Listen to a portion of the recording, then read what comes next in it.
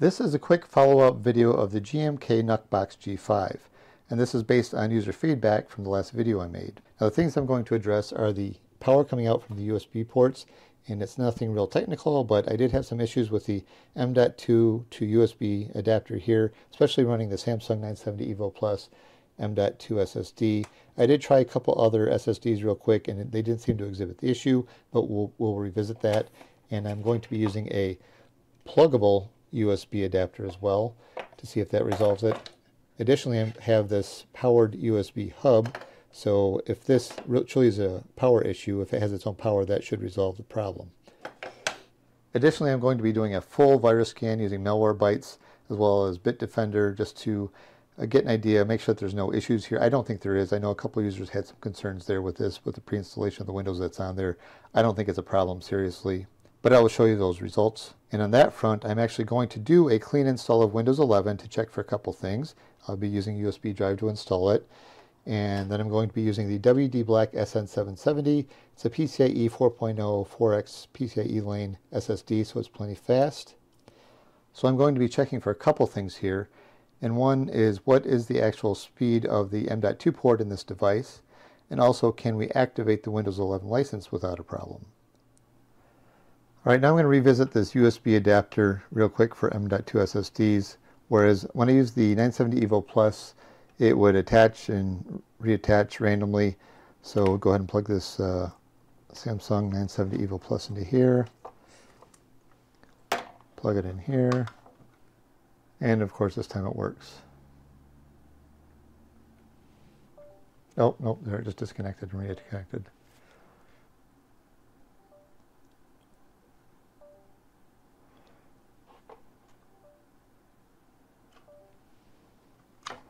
Alright, so I manually just unplugged it, and I'm going to try it with this other USB adapter here, this pluggable.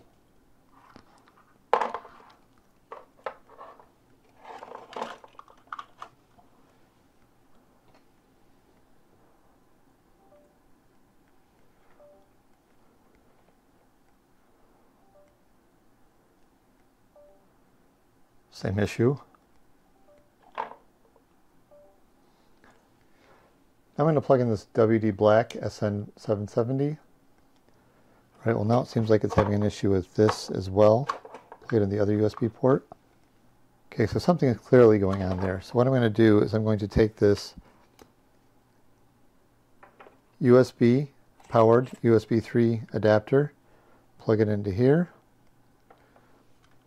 Of course it's USB-C. Right, so I have this 4-port USB 3 adapter, and it's got individual buttons for each of the USB ports.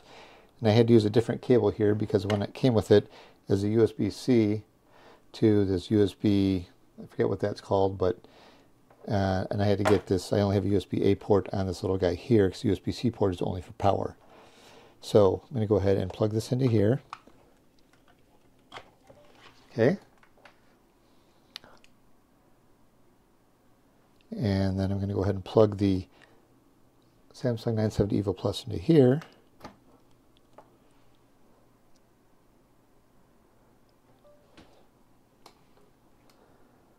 Okay, it showed up. Let's see if it disappears. So I've had this running for a few minutes now, and I transferred some files, and everything seems to be working perfectly fine now. So it seems like it may be a power issue with the USB port on this device, because now that it's connected to a powered USB hub, it doesn't seem to have any issues and it stays connected. For my last review of this GMKTec Nucbox G5, there were some concerns with whether or not there's any spyware or something in the Windows 11 installation that's on this device. I really don't think so, but I'm going to do a Malwarebytes anti-malware and Bitdefender scan, and just to be sure, but it should be clean. I'm also going to do a clean install of Windows 11.2 on the NVMe drive and get some performance metrics on that as well. So here I'm in Malwarebytes and going to settings here, and I'm going to turn on even rootkits so everything is activated here. I'll go ahead and go back to the dashboard and do a full scan.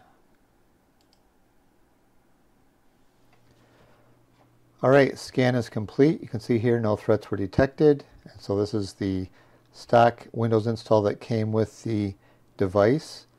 And if we go ahead and look at the scan report, no items detected, advanced, and no issues with Malwarebytes.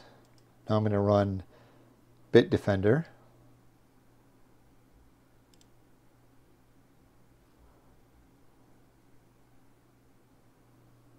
Bitdefender just finished doing a full scan, and you can see here the system is clean.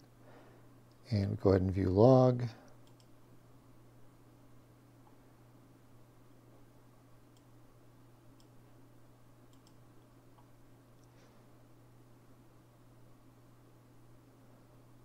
A number of password protected files, which is probably pretty normal, Minecraft crap.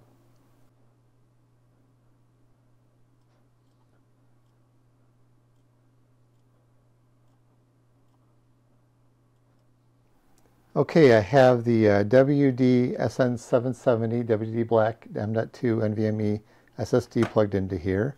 Obviously I have to tape it down because it's not a 2242 form factor. I have it plugged in with Windows 11 ready to install, so we can check it for one, if the key activates just fine with a clean install of Windows, and two, check the overall performance of the SSD, the M.2 SSD slot. And I'll pop Crystal Disk Mark on the screen here real quick, and you can see that when this is plugged into a PCIe slot and a PCIe adapter, it maxes out at about 3,400 to 3,500 megabyte per second sequential read and write speed. So this should be able to adequately detect the speed of that slot up to a PCIe 3.0 1x, or sorry, 4x lane. Chances are this is probably just a 1x lane.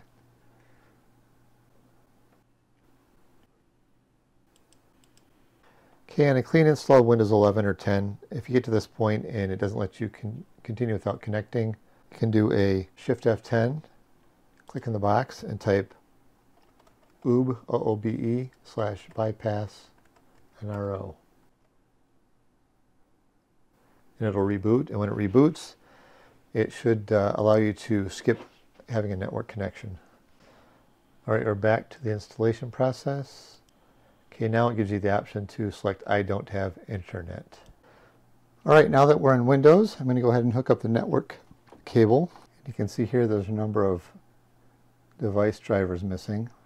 Right now these drivers and stuff are updating, but I'm going to go here and go to right click, go to System, and check to see if we can activate this guy. Go down here and go to Product Key and Activation State, and it shows it as being activated with a digital license for Windows 11 Pro. So a clean install detects it right away and it seems to be no issue.